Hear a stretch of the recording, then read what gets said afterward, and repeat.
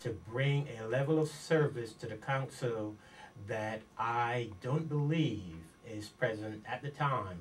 I believe in working with people. I've always done that. I've had the reputation of being the voice Sure. of reason, and so I intend to continue to be that voice of reason, but I also am going to expect more from my colleagues as they should expect from me.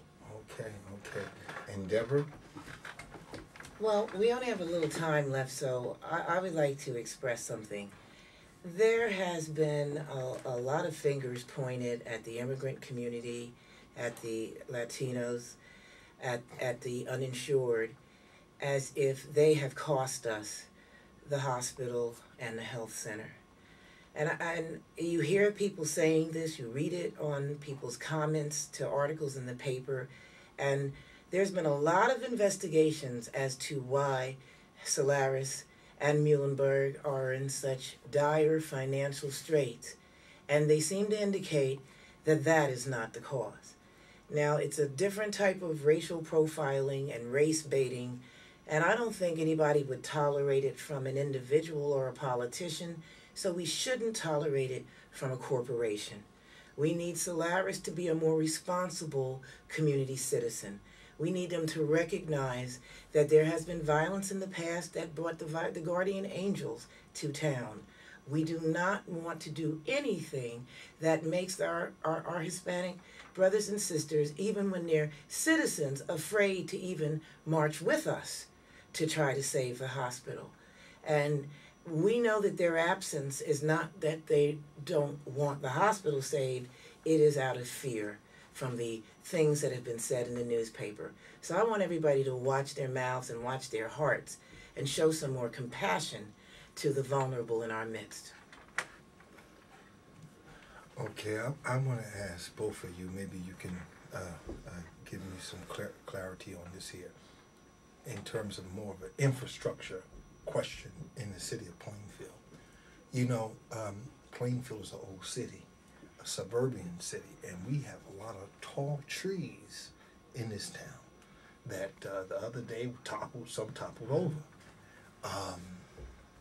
And how are we going to deal with the fact that maybe some trees on private homes need to be cut down because they endanger the population? They can fall on someone else's home, or they can fall and hit a car coming by. How do we do that right there? I believe that's an assessment that would have to be made by the Shade Tree Commission. I believe that any time there is a danger that is posed to any individual person or property, I believe that we should respond and we should make sure that we remediate the conditions so that it becomes safe. So I think the Shade Tree Commission has to do an inventory of the trees across the city, but they can't do that without the level of funding that is required. And one of the things that I would like to work on when I get onto the council would be funding for the Shade Tree Commission at an appropriate level that would allow it to do the job with which it had been tasked. And so I wouldn't advocate just indiscriminately cutting down trees, because it's very important. Those trees serve a purpose. They produce the oxygen that we breathe, and this is a community that needs those trees. And so we have to be very careful. If it poses a danger, yes. If it does not, then the tree should stand. And so I am not one who would advocate for the wholesale destruction of trees. So I hope that we can save our trees. Yeah, you know, the thing is that here, Mapp, is that, of course, we know the importance of the trees, but we have a lot of trees in this town, old trees, that when you look up on them, they're on people's property. In fact, I had to cut one down 3 years ago. It cost me about $2,200. And it was a danger, you know what I mean? And I've seen where, even on my own block, where I've seen you and Annie walk up, that there's a tree that last year when I was going to Kentucky, a part of the big branch fell, which was like its own tree itself, and this year a big branch fell off the other side of the tree.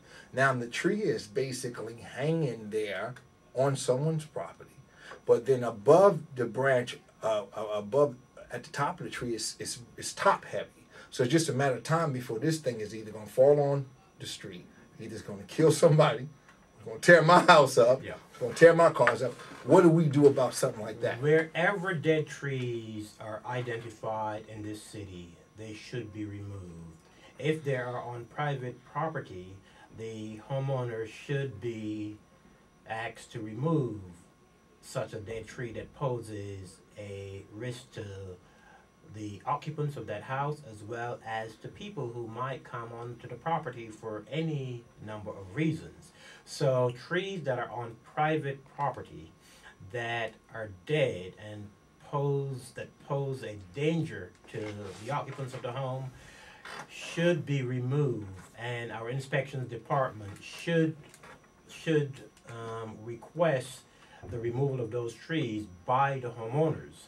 If the trees are on city property, meaning on the curb, then by all means it should be handled by our Department of Public Works after proper inspection is conducted by our Shade Tree Commission. So I'm in favor of removing trees wherever they are that pose a danger to life and limb. If those trees are dead, they should be removed. Whether it's by the property owner or by the city would be determined on the placement of the tree.